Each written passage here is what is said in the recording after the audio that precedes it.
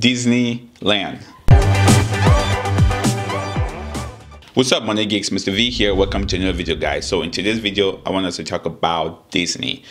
So yesterday, Disney announced that they're going to be opening up their parks next month, which is good for us as investors, because when you hear that these companies are starting to open up, that tells me that consumer confidence is starting to build again.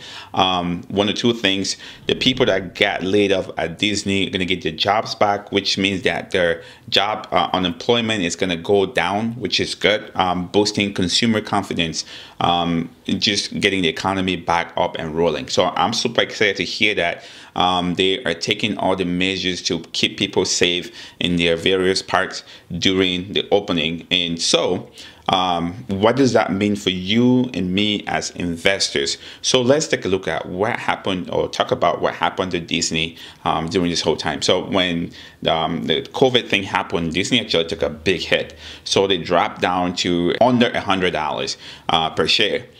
Then ever since that, they have actually just been around that price point of 100 and 106, and just going back and forth.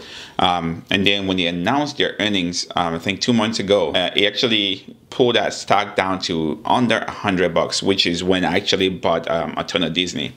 Ever since, it's just been squeezing up, and last week it went up to $128. And then this week, some kind of rejection. I don't know what's happening. There's no major news or whatever, but it's just some rejection. It's down to maybe around 115. So if Disney opens up next month and things start rolling, start employing people again, people start visiting the parks, that tells me that we have seen the bottom of Disney. Unless we have like a crazy outbreak of the virus at the park where they can shut it down again, I think the bottom of Disney is past us already. So if you're looking at getting into Disney, I would say just do a dollar cost average, right? So right now, buy some and see which direction the market is going. If the good news comes out and they open up and the price, it starts to go up, you just keep adding. And likewise, if bad news comes and the price go down, you keep adding. Just make sure that at least if you are interested in Disney, that you have a position in it, because again, from what I'm seeing, from the way things are going, if they can open up, people don't go to Disney for to put food on the table unless you work there. People that go to Disney, they go to spend money. It's luxury, it's leisure.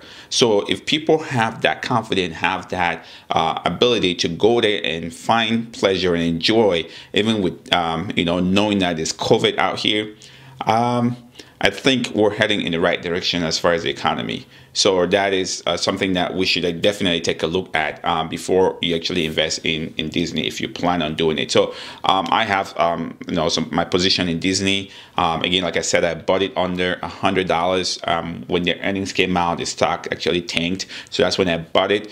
So I'm sitting on some profit right now, but where I see Disney at over $160 for their 52-week high, I'm not going to sell. I'm just going to hold on. It's a good company. Once they get back on track and reinstate all their dividends, I think it's going to be a great buy for me. So I'm in a position where I don't want to give back. So let me know in the comment section, what do you think about this news, Disney opening up? Does that mean that we've seen the bottom of Disney, or does that mean that, or maybe it's just one phase? There's still phase 2 of COVID coming that might impact us. Let me know in the comment section. And as always, guys, like, share, subscribe. YouTube tells me that 90% of you guys watching haven't already subscribed already. So hit that subscribe button and the notification bell so you don't miss out on new content. And as always, stay motivated.